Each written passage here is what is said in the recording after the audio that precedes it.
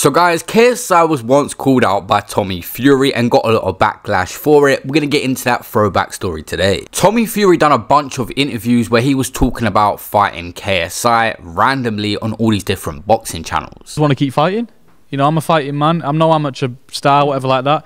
We're both from, you know, the influencing backgrounds. He's from the YouTubing side. I'm from the Love Island reality TV side. Let's get it on. You know, if he wants a real fight, he knows where I am. Wouldn't you just absolutely destroy him, though? No disrespect to KSI, but with your experience being in the game for as long as you have. Do you know what it is, right? I'm sure a lot of people will jump on this, you know, saying, oh, Tommy will do this, Tommy will do that. Obviously, I back myself 100%, you know, in any fight that I go into. But if you actually look at the statistics, what is it? You know, I've had 12 amateur fights when I was 15-year-old. I've had 3 pro fights. You know, there's not a lot in it. Yeah, I've been in the gym sparring around, but actually fighting-wise, I've not had a lot of experience. And it's safe to say that KSI was not one bit interested in fighting Tommy Fury, probably because he's got a way bigger brand than him. Tommy said that they're both influencers from different backgrounds, but KSI has got at least 5 times, if not 10 times, the following Tommy Fury has, and brings way more to the table than him. Was it Tommy from Love Island? Yeah, Tommy Fury wants to fight. What are we saying about that then? I just think that's so dumb. He needs to fight way more than I need to fight with him. Yeah. Like, I don't get anything from him. Okay. It's literally like me boosting his career and making him worldwide. Yeah. No one knows him outside of the UK. Okay. So, like, it's just, no. He can fight Vidal Riley, my trainer. Okay. Yeah. Oh, okay. I bet you won't. Do you speak Welsh as well? Hear me out. Tommy Fury versus KSI. Who would win? Oh, man. I think I'm just in a different league. Different league, different level to Tommy, man. Like, nah. But on the real, nah, it just wouldn't make sense. Like, it would actually be a downgrade for me to fight him. No, as in like, no, as in not boxing ability wise, but like, I guess popularity wise, etc. You're just saying like, what have you done?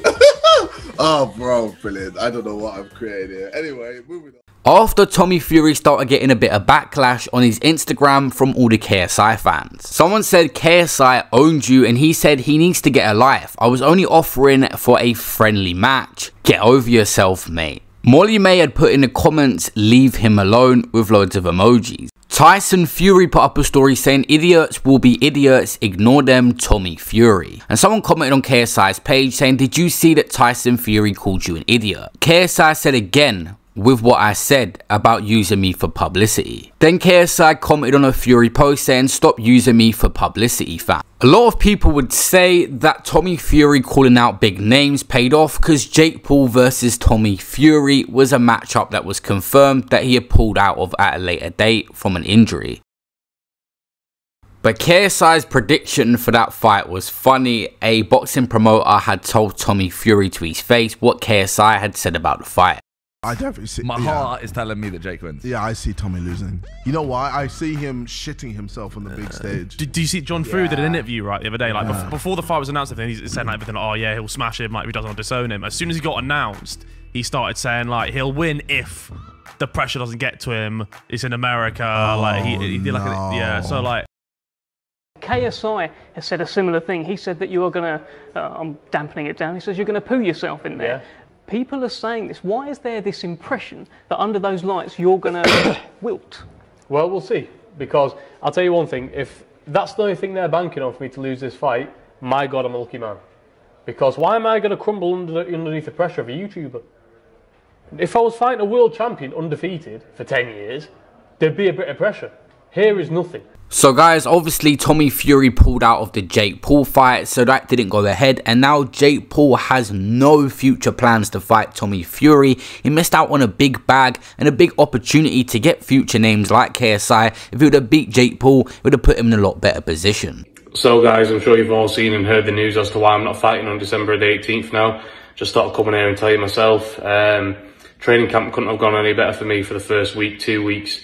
But then I contracted a bacterial chest infection, which led me go to the gym and just not being able to breathe. You know, I was in my sparring sessions, pad work sessions, whatever it may be, just not being able to breathe and coughing up huge amounts of phlegm all the time. It led me to sleepless nights.